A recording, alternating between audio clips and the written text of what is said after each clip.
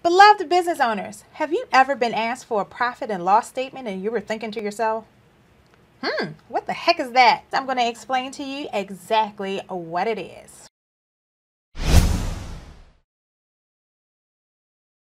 I am Niall Carter Gray, owner and founder of First Step Accounting, where we make accounting a little less taxing. And I am so excited today to run down the profit and loss statement. The profit and loss statement is what I like to call the current year's progress report. It showcases your business's income as well as the expenses that have gone out. Not only will you need this report for tax compliance purposes, but you'll also need it to manage your business financially. Now, the profit and loss statement is broken down into a few different buckets. The first portion of the profit and loss statement is your income. This is the money you receive from your customers and your clients for the goods and services that you sell, minus any refunds or discounts that you offer them. The second portion of the profit and loss statement is the cost of goods sold.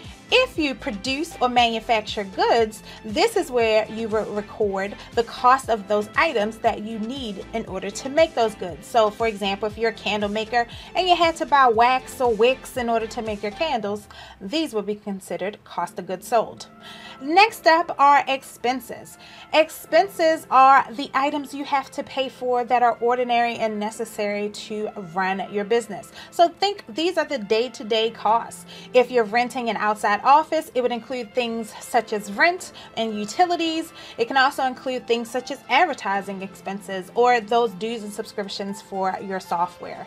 And lastly, on the profit and loss statement is your other income and other expenses. These are the non-traditional income sources or expenses that may not be cash-based that also impact your bottom line.